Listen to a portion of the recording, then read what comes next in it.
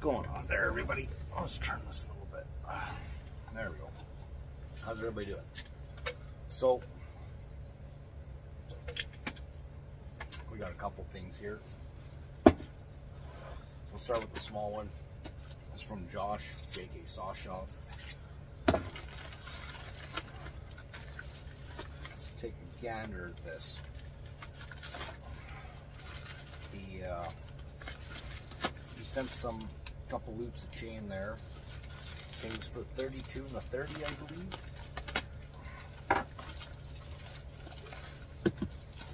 That's gonna be a gooder. So we got some Archer chain. I've never used Archer. I was very curious about it. Okay, so this is for the 32 inch. Anything else? No. This should be for 30. Yep, that's for the 30. No, I think this is warming up. Like I said, I've never used Archer chain.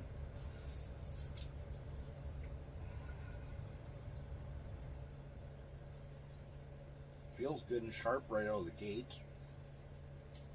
Let's go grab that 30 in a second. All right. I'm not mounting this on the saw. I just want to see how this goes. Oh yeah, so this is for the 30-inch Sugi.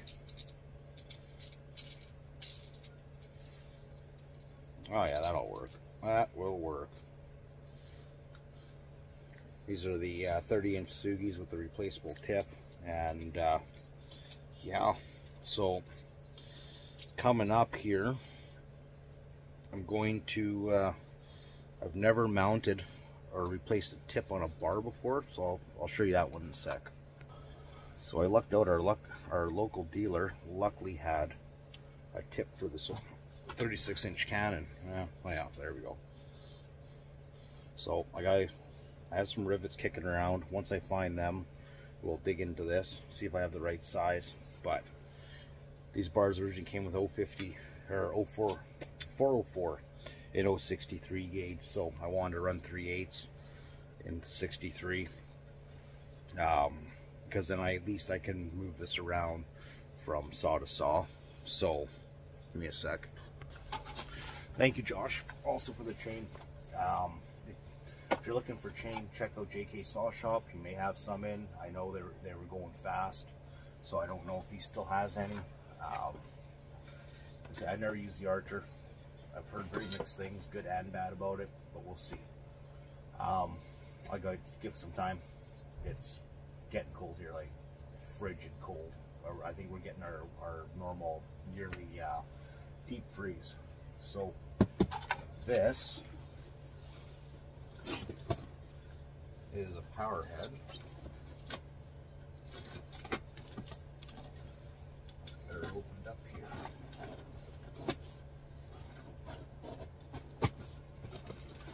Yeah, use a lot of packing tape.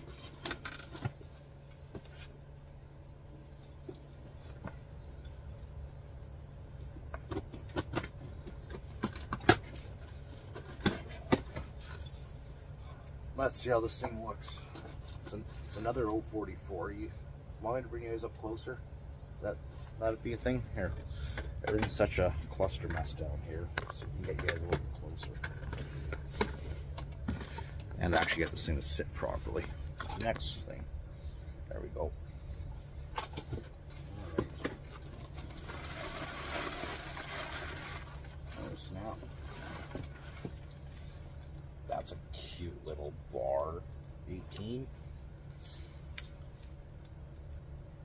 16. Who runs a 16 on one of these bad boys? I'm willing to bet you might be wondering what it is.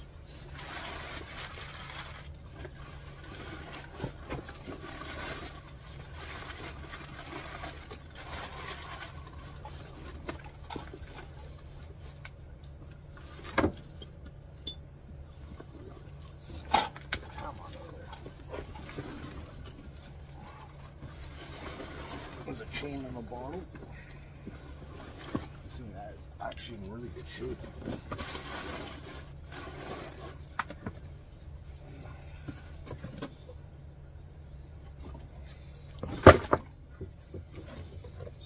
we have, make sure nothing else in there. No, looks good.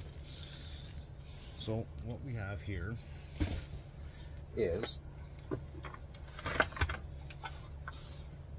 an 044.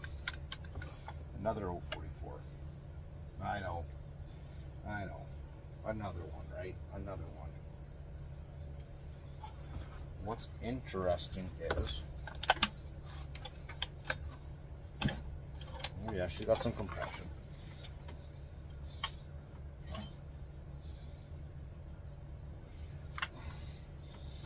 What's interesting about this is, as some of you folks know, I got a red lever one back there. That this one has a fancy-dancy option to her.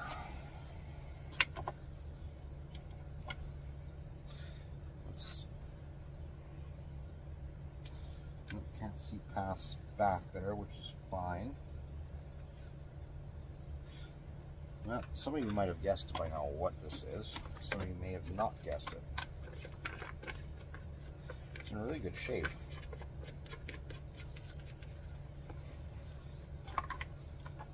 Handle's not buggered up. A couple little light little scuffs there, but that's bugger all. But what we have here is the winter package version of the 044. That's cool. I've been on a kick on winter package saws because they are hard to come across up this way. It's got a really new rim sprocket going on in there. Okay, that's good. It's gonna need a little more beefier dogs. That is also what appears to be a pre-EPA muffler too. The hole in the deflector on the newer ones, they're apparently smaller. So this one is not. I don't know if that muffler is going to come apart. There's a bit of a ding in the bottom side, but that's bugger all for big company. So this is supposed to be, and I see what the differences are. This is supposed to be a 12 mil Hamsec. There we go. So between me and Buddy Evan have been discussing this. This is a 10 mil, but the cylinder's been replaced at some point because it's not a slant fin. I don't know if you can see, there's a divot right there, and that divot's supposed to represent a 10 mil wrist pin, whereas this one does not have that divot in there. So this is supposed to be a 12 mil wrist pin. So we got some potential things for this one. This one is probably going to be getting rehomed. To who? I'm not saying yet because I'm not sure. So there's a fella interested in this one. We'll discuss that later, like between me and him. But this one here, I have a 460 jug. So we may or may not convert this to a 460. We'll see how this goes. Might leave it as an 044. I know they're two different animals, so we'll see. But yeah, this is the first time in 3 years I can say I owned not only one 044, two of them. I've been looking around for, yeah, it's got to be at least three years, maybe going on 4 years. I think it's been 3. Looking for not an Arctic, but just an 044 in general. So yeah, like I say, if you know anything about the Arctics are harder to get. Oh yeah, this 10 mil has way more compression than this 12. Tell right away, it's got way more compression. Yeah, I've been looking for a long time for one of these, and I lucked out. I landed 2. So that being said, like I say, I'm not sure where we're going to go with this one yet, but we'll see. I got other projects I got to worry about before I tackle this. Priority ones, well, I call them priority. Not everybody else may agree, but to me it's a priority. So once we get the project going and done there, it'll be MS 200T. So that one's been powder coated and everything else. So it's that's going to take priority. I still got to dye the chain cover yet.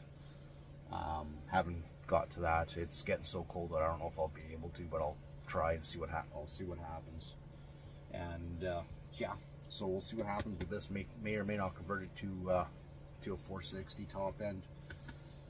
We'll rip into it, check her out. But yeah, that's been the day. So that being said, what else? We did the arch chain. Thank you again, Josh, for that. Actually, funny story. This one traveled all the way from Alberta. I don't know where it originated from. That's where it traveled from. And it's a red lever. I don't know if it shows up on camera. This is your normal black lever. Nothing fancy. But I wanted the 12 mil wrist pin. But I would have been happy with this too, mind you. But I wanted the 12, and it was just by fluke. This happened to be a winter package. That's my big hang up on it. I got the for my personalized 026, I actually have a winter package to put into that. And then I might be acquiring another saw at 036 Pro with the winter package as well. And if you don't know what the winter package is, I don't know on these, I assume they're all the same, but should be heated carb, heated bar, and heated handle. So, not that I really get cold when I'm out cutting, but they're not common. I don't know what the ratio is to non-Arctic versus Arctic versions or heated, but if it was like 20 of these non-heated versus one of these, or it could be 50 of non-heated versus one of these, they're just not common here. So I figured take this opportunity to get one. So anyways, we'll catch you guys in the next video. Later.